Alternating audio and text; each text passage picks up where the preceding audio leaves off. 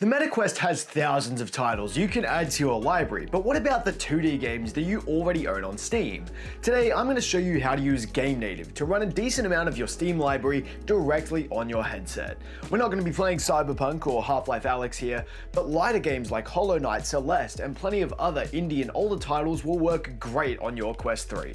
Let's get started. To start, you'll need your MetaQuest, a phone with the Meta Horizon app, access to a computer that you can install programs on, a USB-C cable to connect your headset to your computer, and a Meta Horizon developer account. If you don't have one of those, don't worry, it's free and you'll be prompted to create one as we follow the steps here. You'll only need to do this once and you can sideload anything you want afterwards. You'll also want a proper Bluetooth controller as the buttons on these don't register in GameNative as a controller. If you've sideloaded apps with SideQuest before, you can skip to this timestamp here to skip straight to downloading GameNative. First, we'll get your headset ready for sideloading. Start by opening the Meta Horizon app on your phone with your headset nearby and visit your headset settings. Then click on Developer Settings. If you don't have a developer account, you'll have a prompt here to enter into your browser and create one. Otherwise, make sure that the developer mode switch is toggled on. That lets us sideload third-party apps like GameNative onto your headset through a computer. Once that's toggled on, you shouldn't need your phone again. If you're more technically inclined and have your own preferred ways to sideload apps over ADB, you can skip to this timestamp here. Otherwise, you'll want to install SideQuest onto your computer. That's how I personally install third-party apps onto my headset, and it gives you a bunch of other helpful utilities to browse files, mirror your screen, etc. It's also an entire third-party app store. On your computer, head to sidequestvr.com in your browser and click on Get SideQuest within the sidebar. You'll have two options here. Make sure you download the SideQuest desktop app and not the VR app. The VR app is great, it lets you access the app store from within your headset, but it doesn't let us install third-party APKs. I'm on an Apple Silicon Mac here, so I'll be downloading the version for macOS on ARM. Once you have downloaded it, install and run the program. Hello to everyone who skipped to this timestamp. Next, we'll grab the APK for GameNative. Click the link in the description to get to the GitHub page for GameNative, and click on the latest version under the Releases heading on the right-hand side of your screen. Download the .apk file associated with that release by clicking on the link for it under Assets. Now we'll use SideQuest to get GameNative over to your headset. Make sure that SideQuest is open, then grab your USB-C cable and plug your headset into your computer. On Mac, allow the connection with the prompt that appears on screen, and then allow ADB debugging from within your headset. If nothing happens when you plug your headset in, make sure that you have a cable capable of data transfer. The cable that was included with your headset should work just fine here, although it is only USB 2, so transfers might be a bit slower. Once you've allowed ADB debugging, you should see your headset in the top left-hand side of the screen with its battery level. If you're experiencing any issues, that portion of your screen should also have some basic troubleshooting steps to follow. On the other side of the SideQuest window in the top right, click on this 3x3 grid to get to the app section, and drag your GameNative APK straight into the window.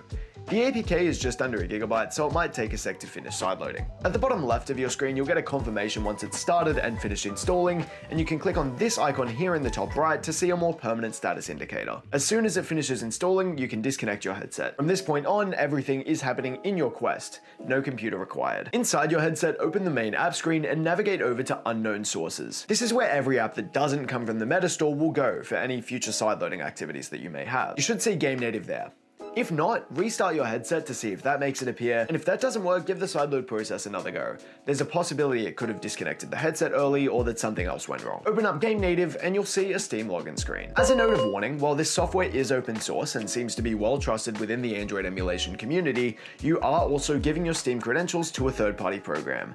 I'm not responsible for any harm this causes, and it is on you to make sure that your Steam account is locked down and doesn't share passwords with other websites. With that being said, after you log into Steam here, you'll see a list of games populate within your headset. Don't install any just yet, we'll need to make a configuration change to the default container settings first. Click on your profile picture up here, which is also where you can set your Steam Online status, click Settings, then Modify Default Config. In here, change the graphics drivers over to Vortex Universal. If you don't do this, the app will either crash entirely, or you'll get a DirectX error on every game that you try. You can do this after you download games, but if you have games downloaded already, you need to go and change it for each individual game. The DX wrapper in that option should also change to VKD3D when you make that adjustment, but do change it to that if it doesn't set automatically. Save your configuration with the button in the top right. Once that's configured, you're all set to start downloading your games. There's going to be a fair bit of trial and error getting things up and running, but GameNative will let you download literally anything in your library to give it a go. You can download games by clicking on Open, then just hit Install. On the first time you try to install a game, you'll get this pop-up asking for file system access. Make sure that Save My Preference is checked, then click Allow. I'd also recommend keeping the app open and visible during game downloads. I accidentally opened an immersive app which messed with all my downloads and I had to go and restart them. 2D apps that open in side by side in that little multitasking view should be fine, so you can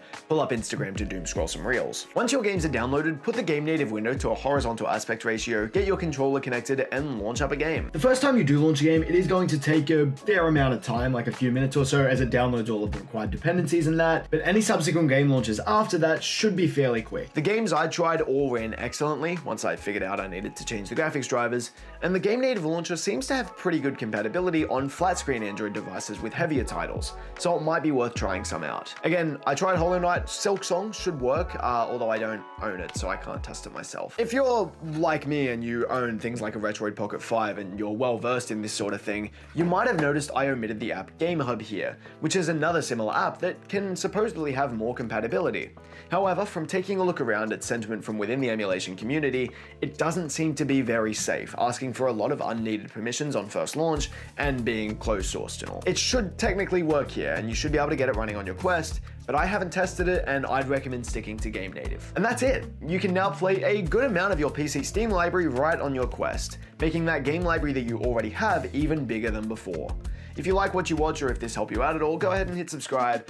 Also obligatory, I'm gonna be at PAX Oz Mansion here. Tickets are still available for Friday and Sunday, and you don't have long to get everything booked, so come hang out, say hi, play some games, etc. You can follow me over on Instagram and everything else with the links on screen and in the description below. And you can click on one of these videos right next to my head if you're after something else. Thanks for watching, and I'll see you all next time.